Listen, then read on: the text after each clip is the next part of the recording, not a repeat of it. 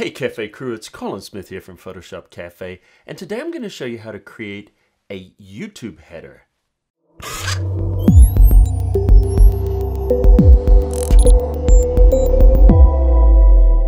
Alright, so if you have a YouTube channel, one of the strongest branding elements you can have is a customized YouTube header. I'm going to show you how to do that right now. So the first thing that you want to do though is we want to find some kind of a template.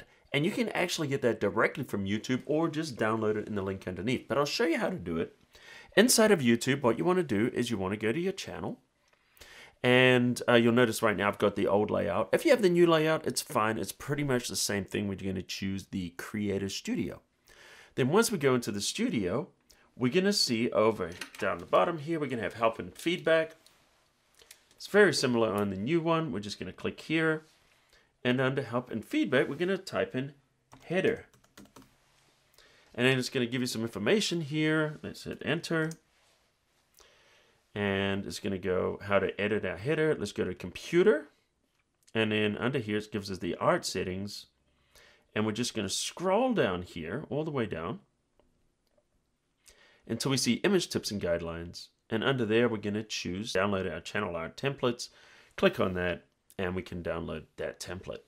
All right, once we've downloaded our template, you're going to see two files in there. One's a PSD for Photoshop, and the other one's a PNG, and it actually says Fireworks, which is kind of funny because Fireworks isn't really sort of around anymore. But anyway, let's double-click the one that says Photoshop. Double-click that, and it's going to open into Photoshop. If you look at it here, there's two parts here. There's our art and our specs, so we can actually hide that, and this is going to be the area we've got to work with. If we turn this on, we can see, we've got all the text and the information. So essentially, this is how it works.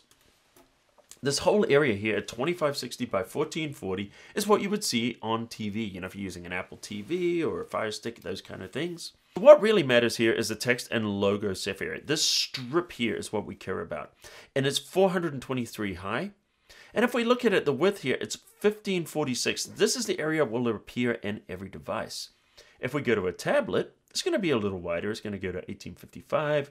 And of course, to a desktop, that's when we've expanded it on a big desktop. We're going to see it at 2560. It's going to be the maximum. So what we want to do is put our real key stuff right in this area here. And we just want to fill up the rest of it so it looks good. So it's a little bit of strategy here. Don't design for this big area, design for the middle bit and think about filling that a big area so it's not going to look bad. We use a solid color or a pattern. And what I want to do is I'm going to hit Control R for rulers, and I'm just going to click and drag down to this area here. Because what I really want to do is I want to make sure that all my design, everything that matters is in here. I can have things outside, bleeding out, that's fine, just as long as the important part is here, because this is what people are going to see most of the time. So I'm also going to pull this in so we know all key stuff like text needs to be inside this area, so it'll be on every device. It doesn't mean we can't have other things outside of here so people see it on their phones and tablets.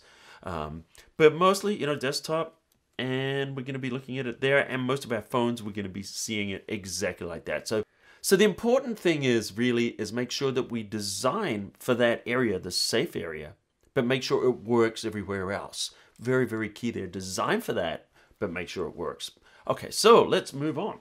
What we want to do is we want to create a design. And one of the things I love to do is grab images from Adobe stock because I can find anything I want. I can grab the watermarked version. I can apply it to my design. I can play around with it, and I don't have to pay anything. It's free to play around and experiment with those watermarked versions. If you find something that you want to use, you can license that image. It then now becomes a unwatermarked version, and it also ups the resolution to high resolution. So let's start with an image that I grabbed here, and of course you would probably grab the image of yourself or whatever you want, and I'm just going to drag it in here, and we're going to use this girl here. This is going to be our YouTuber. Okay, so it obviously doesn't look anything like me, but you know what? She looks a lot better than me, so I'm going to use her as my channel art. So I'm thinking about here, let's have a look. This is looking pretty good. Now, one of the things you have to consider, am I using the old version of Creator Studio or the new? If you're using the new version of Creator Studio, you have all of this to play around with because all your thumbnail and everything appears underneath the banner. If you're going to be using the old one, be aware that this area of the banner here is going to be used up. So in that case, you'd probably want to move it over, and then your thumbnail will appear here. But I'm going to design for the newer version, so it doesn't matter. Just bear that in mind when you're doing the design. Okay, so I'm going to apply this. So one of the things we can do, notice I've got this in between. If you don't see it there, make sure you drag that layer so it's directly above your right here and underneath all the spec layer, so we can turn that off and we can preview it. Now, if this background looks too dark when we're doing that, we can actually just right click on there and you can change it. So I could choose a lighter gray, a darker gray, you know, all the different things, medium gray, etc. so I can see it a little bit easier. I'm going to do that right now. Okay, great. So now one of the things I want to do though is I want to fill this area. So what I'm going to do is I'm going to right click on here and I'm going to rasterize this layer. So we choose rasterize layer. And what it does is it enables me to play around with the pixels. So first thing I'm going to do is I'm going to take up that full width. So I'm going to grab the rectangular marquee tool. And then what I want to do is I just want to make a thin selection around here. If you use a spacebar, you can move this around, but you want to get as close to the edge as you can. But make sure you're just within the edge and make a very thin selection. Nice. Now what I want to do is I want to copy that to a new layer. And I do that by hitting Control J. And if you look at this, we've got this little slither here. We actually used to call this effect pixel stretch, and you'll see why in a second. It was kind of used a little bit, you know, like maybe 10 years ago for special effects. Hasn't been used so much lately. It was, yeah, you'll see how it works. Okay, so we're just going to hit Control T right now. And that brings up free transform, and then we're just going to click on one side, drag it out, and then hit enter. And notice what it does is it creates this seamless edge because we just kind of took that very edge and dragged it out. Now, if it looks kind of weird, you can make a selection around it and blur it. That's another option. Okay, let's go to the other side. This time we're going to click on there, and why don't I show you the single pixel one just for fun. Single column marquee, and this one you just drag till you get right to the edge. You could zoom in if you really want it to be perfect. In this case, I'm going to take it to about there. You may not see it because it's a single pixel, but it's there. Make sure you select that layer and hit Control J to copy it to a new layer. Now we're going to hit Control T for free transform, grab one side, drag it out, hit enter, and there we go. Now we've expanded that all the way across. Now, the TV is going to see other things above and beneath. If you wanted, you could put in different patterns. You know, you could put a pattern background in there. You could put different colors. You could do whatever you want. Just remember, you don't want that to be the main part of your branding, because the main part of your branding is going to be in the middle. So you could do whatever you want. I'm just going to fill it with yellow. So we're just going to grab the top and the bottom. So why don't we take this, we're going to merge it together. So I held down the Shift key. I've selected all three layers. And I'm just going to hit Control E for merge. E for merge. Okay, makes sense, right? Anyway, so we've got that layer there. What we want to do now is apply. We want to stretch that out. And by the way, I apologize for laughing at my own joke. That's not funny. Okay, so we're going to go in here. We're going to grab the very top.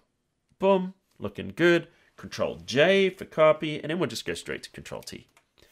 Control J copies it, Control T transforms it, drag it out, hit enter, and now we've got the top part. Looking good. And now we just want to do the bottom. Yeah, I guess you can imagine we're going to have an issue here, and we'll address that in a second. So we've got that there.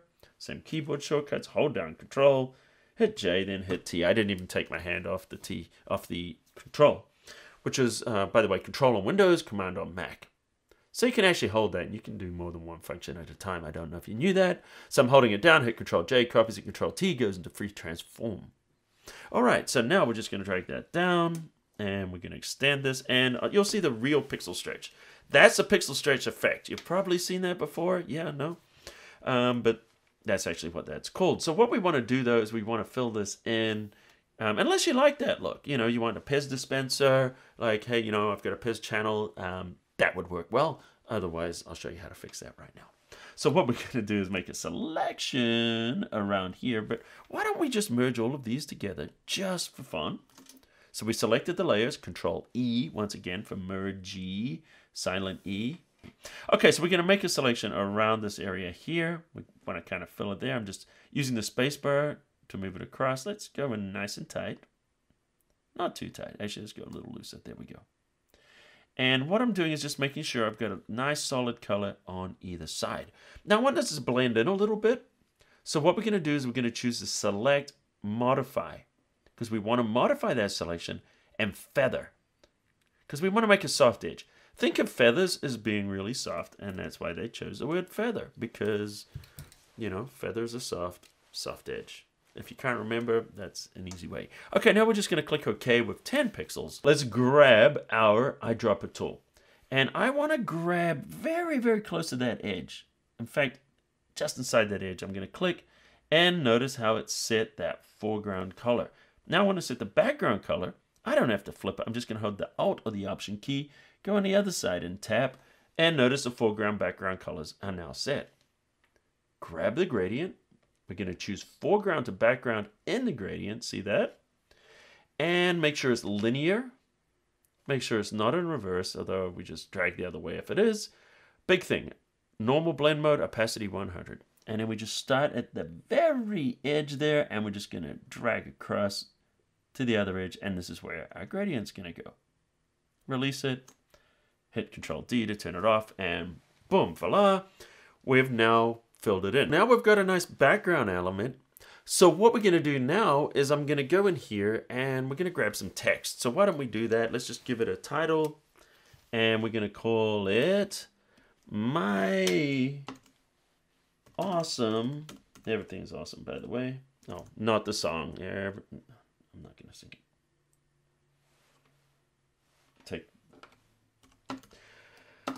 My Awesome YouTube channel. Okay, so we've got My Awesome YouTube channel. Now, if we want to capitalize the T, we could. There we go. My Awesome YouTube channel. And let me just drag that into position there. And I'm going to hit Control T, and that's Command T for free transform, and just kind of drag that out for the size. Not digging it completely. Let's do a little bit more to make this more interesting. Let's grab a blue, because blue works quite well against yellow, in case you didn't know. And there we go. See, that's going to look quite good. Let's choose a more interesting font. Click under here. By the way, one of the cool things about working with these fonts, as we roll over, we can see all the fonts here. If it's a little hard to see it there, you can actually turn on, by clicking there, we can actually grab our character, and we can also do it this way. So if you find that that works better for you, that's great. So we're just kind of looking for something. What do we got here? I kind of like that one there. So I'm going to go for a pretty bold one. Now we need to resize it, so I'm just going to drag it up to there, and I'm going to hit Control T. That would be Command T for Mac, and I'm just going to Shift drag to make the size of it. So there's one thing that's actually really going to help your YouTube channel, and that's to put your publishing schedule up on your banner. That really helps. Even if you want, you can actually say what your YouTube channel's about. So it could be, you know, Photoshop tutorials, like, you know, my one says Photoshop tutorials each week. In this case, you know, maybe hers is a vlog, so she's going to put up her vlog episodes, and they're going to be every Monday and every Friday. Now, if you put that regular schedule up there and keep to it, people will start to come back, and that regularity is one of the huge keys to growing your YouTube channel. All right, so let's grab our type tool, and what I want to do is I'm going to create a new part here, and let's do her schedule. I just click there with the type, and now I'm going to type in new episodes each Monday and Friday. Excellent. Now we obviously need to give this a little bit more, you know, something. So I'm going to select all of this, and we're going to choose a different font. So we can scroll down here, and let's find something a little bit more informal. I like this one here, Sign Painter. So I'm going to grab this one. Let's change the color for something that's going to work nice, complementary to the yellow, and also work with the blue. Let's go for kind of like a reddish crimson color. Will work quite well against those other ones. Click OK. Let's just click over there. Now we've applied it, and we want to make it a little bigger. Control T, Command T for free transform. And let's drag that up and hit enter, and we can just kind of position that, you know, where we want. Make sure it aligns up with the side. You'll notice it will snap in there. So we're almost there, but one of the things we can do is let's clean up our kerning a little bit, which is the space in between the characters. So if we look at this Monday and Friday, there's a big gap there. But if I delete those and we go to Monday to Friday, see, that's just a little too much. So what we want to do is find a nice balance. So I'm going to put my cursor in between the N and the plus, and I'm going to hit the Alt key, and that would be Option on Mac, and then just tap the arrow key. That looks good. Now I'm going to use the arrow key to go across, Alt Option, and now we can do a custom spacing in there. And let's just click the Move tool and see how much cleaner that looks. Okay, so let's preview this and see how this would look. So if I hit Control 1, we'll go full screen. So that's about the width of it. So I'm just going to hit the space bar here, and I'm just going to move this to the top, and let's hide this. And here's the thing, you know, it works. It's actually just resize the Photoshop interface. Hit the space bar and move it across. And so that's pretty much what it's going to look like when we're on the YouTube banner on the website, or if we're on the phone. Drop a comment underneath. What is your favorite color combination? I'd love to know. So let's recap. First of all, I showed you how to get a template that gives you the sizes to work with. And you can go to YouTube, download them, or I'll give you a link underneath where you can grab those. Now, the other skills I've shown you is how to bring a photo in from Adobe Stock. I've shown you how to work with colors and how to work with type and how to resize the type. So that's a lot of different tools that you can use to enhance your learning and try some different things. So I'm really curious to see what you come up with your own design. And to help you, I'm going to give you 10 free images from Adobe Stock underneath. So you can grab the photos from Adobe Stock right inside of Photoshop. You can experiment with as many of them as you like. There's no limit. You can grab the watermarked version and you can use as many as you like. And you don't have to pay for them unless you want to actually use them. And then if you do, use those 10 free ones or sign up and get your own subscription where you can license the images that you want to use in your final work. And by the way, if you guys want to contribute work to Adobe Stock, I'm also providing a link underneath where you can become a contributor. Very, very easy. All right, guys, so thanks for watching. If you like this video, smash that like button into dust. Don't forget to drop your comment. Love to know your thoughts, what you'd like to learn next. And if you're not a subscriber to Photoshop Cafe, you're not part of the Cafe crew, what are you waiting for? Hit the subscribe button right now, and you're going to get a new tutorial every single week. So anyway, guys, thanks for watching, and until next time, I'll see you at the cafe.